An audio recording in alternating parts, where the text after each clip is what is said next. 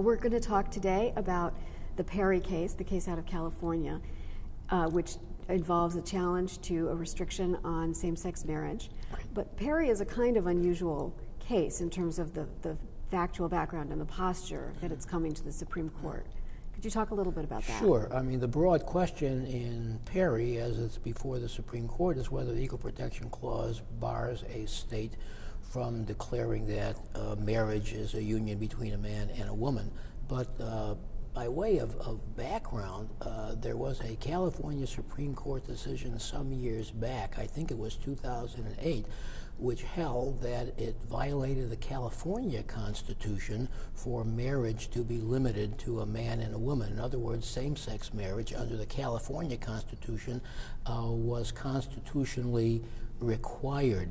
As a result of that, shortly thereafter, Proposition 8, which was an initiative under California law, began to get going, and what that declared, and it was ultimately passed, was what I was saying earlier, and that is that marriage under the California Constitution now, as declared by Proposition 8, is a union between a man and a woman. So there was a period of time in California when same-sex marriage was legal under the California Constitution. Correct. And then the voters of California voted to change that, to change the Constitution, and to say that marriage was only between a man and a woman. And therefore, the challenge is now not on state constitutional grounds, but it's on federal constitutional grounds, the Equal Protection Clause in particular.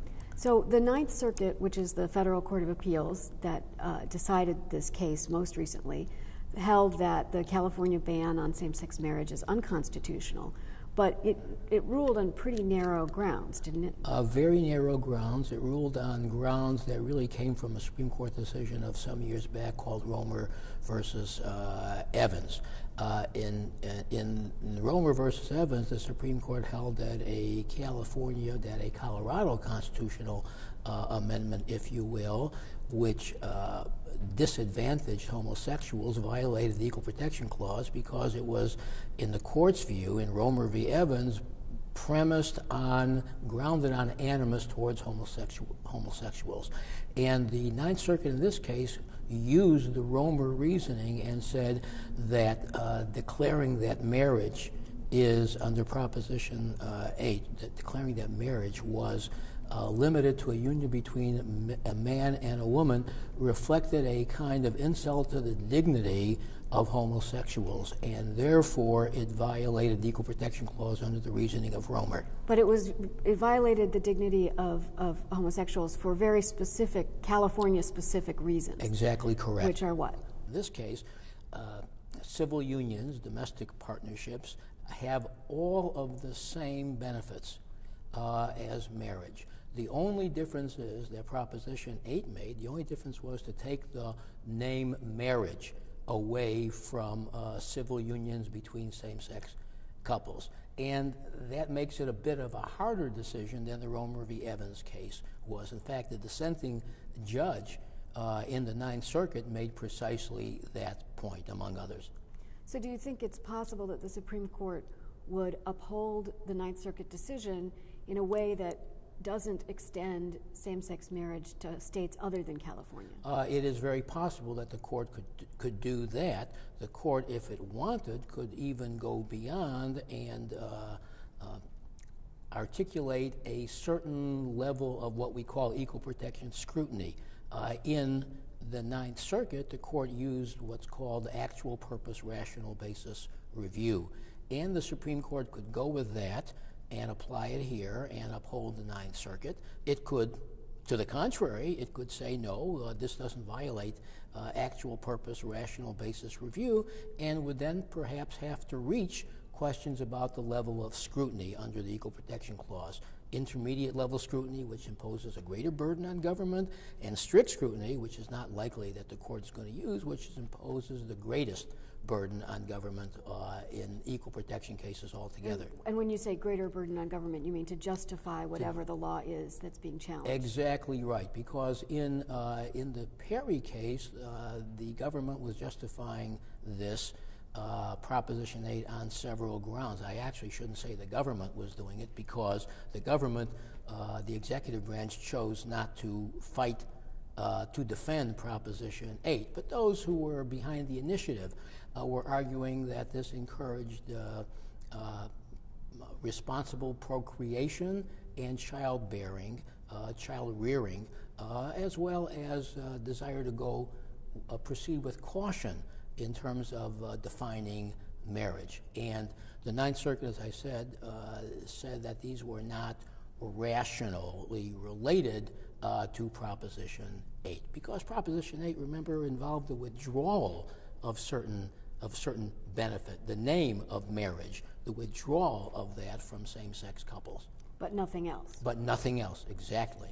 So the Supreme Court could say that marriage between same-sex couples is in fact constitutionally protected, and that would require all states to recognize same-sex marriage. It could do that. I'd be surprised if it did, and that really goes beyond the equal protection discussion that we're having, because one of the arguments in many of these cases is that marriage is a fundamental right. And when we say fundamental right, we mean a fundamental federal constitutional right. The Ninth Circuit in the Perry case itself went out of its way to say we're not talking about that at all. Again, it wanted to reach the decision on the narrowest possible ground in striking down Proposition 8.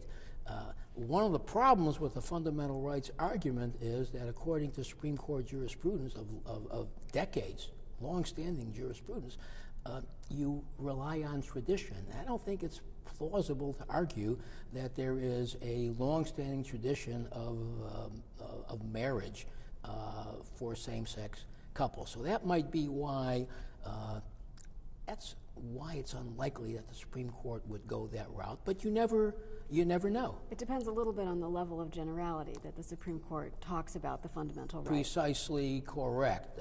If you go beyond a narrow view of tradition, then you might argue about the fundamentality of marriage in relationships and for the society as a whole. So is there, without talking about marriage as a fundamental right, the Supreme Court could also say that because homosexuals are a sort of a discrete group of people, that they're going to impose some higher level of scrutiny and on that basis outlaw restrictions on same-sex marriage. It could do that. As you may remember from a few moments ago, we talked about rational basis, actual purpose review, but there is that higher standard intermediate level scrutiny, which in fact the companion case, the Windsor case, which is not the subject of our discussion today, the court in that case, the Second Circuit, used intermediate level scrutiny for sexual orientation, discrimination, and benefits under federal tax law. So it's possible the court would do that. And of course, I've been saying that the Supreme Court could say that restrictions on same-sex marriage are unconstitutional, but it could say the opposite. If it reaches these questions, the Supreme Court could say states are free to outlaw same-sex marriage if they choose. I think that is correct. It's very tricky here, particularly because